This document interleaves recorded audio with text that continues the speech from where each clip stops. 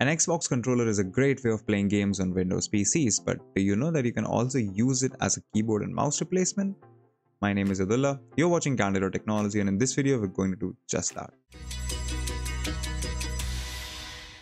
Now, when you first connect your Xbox controller to your Windows PC, the glowing Xbox logo, if you hold this down, and this is an Xbox One controller, One X or X series controller, if you hold this button down and you move the RS, as you can see, I can move the cursor around and I can use the triggers as mouse buttons. But the problem with this approach is that sometimes your controller will turn off midway because you're holding down the Xbox button, and that's the power switch as well. And if you don't do it right, you'll just end up opening the Xbox game bar, which is opening on my second monitor at the moment for some reason. Let me just demonstrate it. Yeah, you just end up opening the game bar instead of moving the cursor around. So what you can do to resolve that is very easy. There are two options you can use. The first one is on Steam. It's called Controller Companion. It's a small app, a couple of dollars at best, and you can navigate your PC desktop with a controller with it. You can put mouse, media and keyboard control, so you can map it all to your Xbox input. So for example, controller input or mouse input can be mapped to your two joysticks, and you can have buttons do the task of clicking something on your system or anything of the sort. So that is one app if you don't want to spend the money. The other option is to download Gopher 360. Now this is an open source tool, the link for which will be in the description below, but for now let me just show you.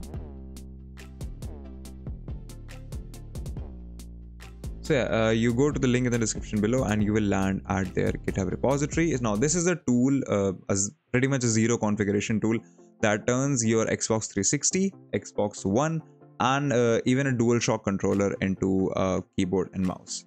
So downloading and setting it up is extremely easy. What you have to do is head over to this page and you will see the download button right up. Click on this and this should initiate an exe file download. Once the exe has downloaded, we are going to open this folder up.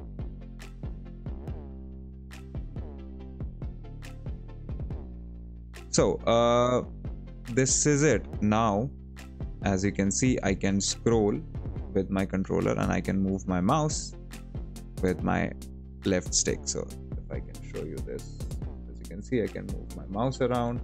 I can scroll with this window. So if my mouse is, let's say, on this, I can use the RS to scroll. You can hit the left and right bumpers simultaneously to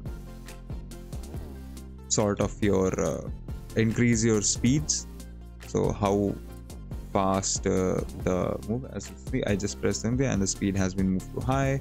Press it again, speed has been moved to slow. So the mouse moves slow, comes back to medium. Medium is, I think, pretty good for most cases.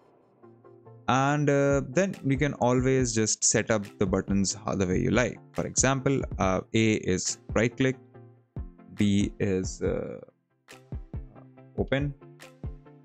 So different actions right here you can have. So X is the right click, and you can just go around, figure it out, and once you're done you can just close it. This will of course stop functioning once you close it. So when you run the app for the first time, it generates a config.ini file, and if we take a look at this, you can see that it sets different buttons to different rows. So you get left mouse, right mouse. Let me just bring this window here that you can see.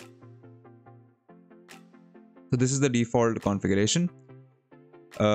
Set 0 for no. So you have all of these different keyboard shortcuts that you can set to different buttons.